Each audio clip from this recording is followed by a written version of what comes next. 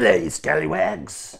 This is Greg Morgan, author of the historical fiction novel, Weeper. and I'm here to give you a tale of the sea. And it's a true tale. Okay, I better not do that voice anymore. But I'm here to tell you a tale. So sit right back and hear a tale of a fateful trip. Painful but true history.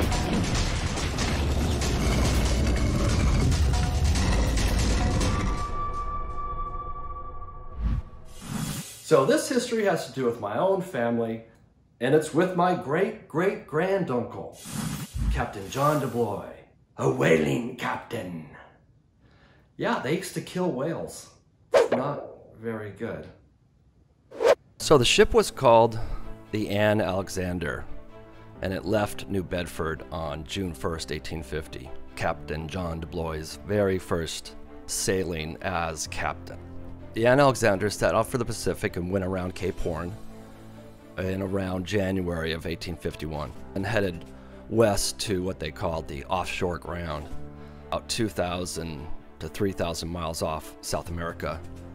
So they spotted whales on August 20th, and the ship dropped 2 of the whale boats down in the water. So one of the boats was commanded by the first mate, harpooned a whale, and after the whale pulled them on what they called a Nantucket sleigh ride, the whale turned, opened its jaws, and attacked and destroyed the boat. All the men had to jump off. The second boat had Captain John DeBlois in it, and they saved the other 6 crewmen from the smashed boat. So at this point, there were about 12 men in a single boat. Another boat was launched from the main ship, the Anne Alexander, which was quite a distance off, about 6 miles. The crewmen were now divided into 2 boats, and it was decided to attack that same whale again with the smaller boat that was just launched off the Anne Alexander. The wounded whale again rushed that boat and passed within a few feet of it, but not directly attacking it. So the sailors went back to the Anne Alexander and used it to chase the whale. They caught up to it and threw another harpoon into its head,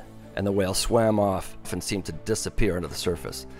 At this point, it was nearly dark, so DeBlois decided to stop the pursuit. Moments later, the whale reappeared, moving at a speed of little over 17 miles an hour, which is about 15 knots. He was headed directly towards the ship. The whale rammed the boat at the bow and put a hole in the hull. The boat started to sink. DeBlois ordered the crew to cut the anchors and throw the metal cables overboard. The captain then went to his cabin to get several of his instruments, like his sextant. Water started to flood in, and they put as much stuff as they could within the 2 small remaining boats. DeBlois was the last to leave, being forced to swim to the closest boat. And in the process of abandoning the ship, he got all his teeth knocked out. They moved away from the Anne Alexander as it sank and discovered that they only had 12 gallons of water and no food, and the boats contained about 11 men each. They were leaking and had to bail out through the night. The next day, they saw the Anne Alexander was not sunk. DeBlois went aboard and cut away the masts with a hatchet. Using ropes tied around their waists, the whalers then lowered themselves over the side and cut holes through the deck to get into the food stores below. But they only were able to get 5 gallons of vinegar and 20 pounds of waterlogged bread. The ship became unstable, so they returned to their boats. The 2 boats paddled away, but luckily 2 days later, at around 5 p.m. on August 22nd, they were sighted and rescued by a whaling ship called the Nantucket, and all men returned safely to New York via the schooner the Providence on October 12th. Just a few months after, on October 18, 1851, the first editions of Herman Melville's great novel, Moby Dick, which was inspired by the Essex attack, which was seen in the film The Heart of the Sea, was published. Herman Melville was quoted as saying, Ye gods, what a commentator is this Anne Alexander whale. What he has to say is short and pithy and very much to the point.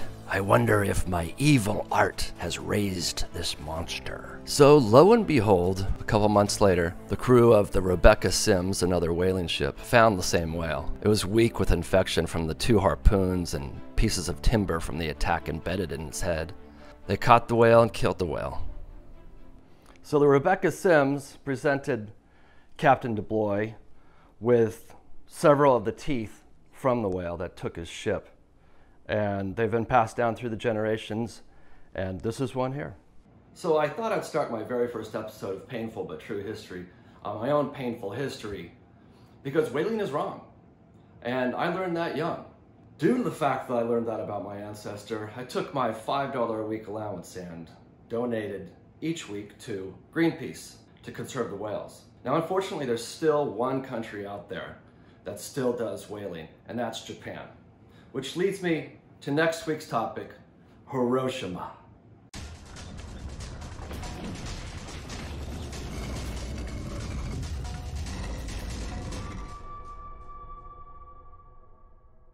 So I hope you liked today's episode, and please hit that subscribe button below.